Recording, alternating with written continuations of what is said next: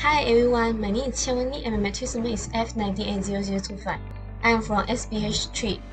Today the types of forage that I will talk about is Buffel Grass. Its scientific name is Cenchrus ciliaris. Buffel Grass is a variable tropical grass cultivated in Africa, Australia and India. It is a highly variable tufted tussock forming perennial grass from the family Poaceae. Most of the grass grows during summer. It is suited to a range of soils but favors those that are well drained and is better to avoid low fertility soils. It is poor tolerance to waterlogging. It is also drought resistant. It responds quickly to light rain in all but the coolest months. It is poor tolerance to frost. Moreover, it is also not suited for short-term pasture in a cropping rotation. This is because its early growth is slow and is difficult to remove by cultivation. It is only moderately palatable to stock, and pastures dominated by it are unsuitable for horses. Now I will continue with the morphology of Buffel grass. First, it has a deep tough rootstock that may go as deep as 2 meters. Some varieties are rhizomatous. The cones are erect or decumbent, reaching up to 2 meters in length. The leaves are linear branched, green to bluish green, slightly porous, 3 to 30 cm long, and 4 to 10 mm wide. The inflorescence is a spike-like panicle, bearing deciduous spikelets which are surrounded by hairy bristlets. The seed is an ovoid chaocyst, 1.4 to 2 mm long.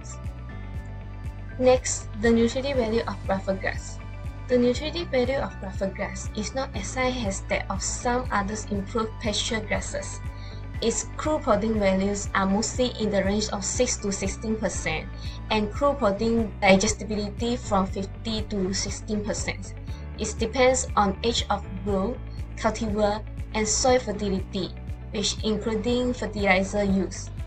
The phosphorus levels are usually higher than in other tropical grasses and range from 0.15 to 0.65% in the dry matter. Last but not least, the quality of Buffel grass. The qualities of Buffel grass are numerous. It is easy to establish and provides competitive high-value forage with yields between 2 and 18 tons dry matter per hectare without fertilizer, and up to 24 tons per hectare with the additions of a complete fertilizer. It makes reasonable quality hay when cut in the early flowering stage, yielding up to 2.5 tons per hectare per cut.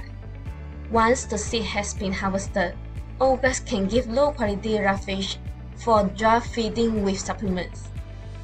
Buffel grass is palatable to stock, and once established, it can withstand heavy grazing and trampling. In arid areas, it maintains livestock during drought periods. Some strains also grow well during the wet seasons.